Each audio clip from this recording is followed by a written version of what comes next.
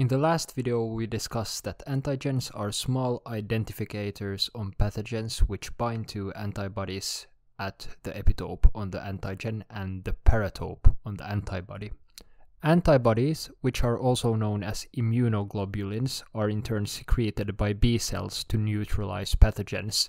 In a word, they act as a first line of defense for the body's immune system. They can do this by on one end connecting to the invading pathogen through its antigen and on the other end connecting to the various white blood cells that we possess. This is a single antibody called a monomer, but antibodies consisting of multiple individual antibodies also exist, such as pentamers or IgM and dimers or IgA.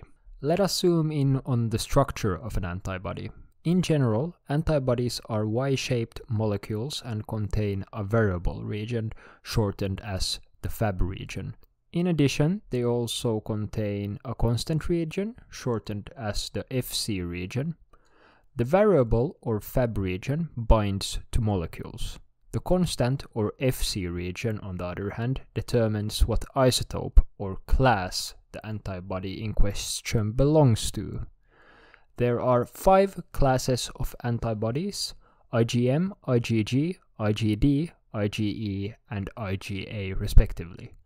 However, for our purposes, we will only examine IgM and IgG closer. IgM, also denoted with the Greek letter mu, is the first antibody produced and expressed following exposure to an infectious agent. Its main task is to aid the immune response through agglutination, in other words, forming clots of antibody pathogen aggregates. Put even more simply, it sticks to the pathogen and to other antibodies, thereby slowing the whole complex down.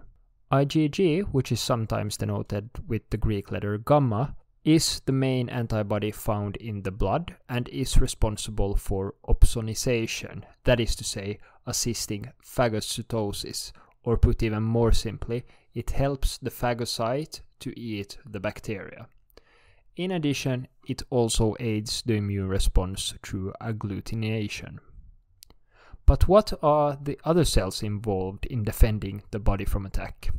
In this video, we'll go through B cells as well as T cells and discover how they work together with antibodies in more detail. Until next time.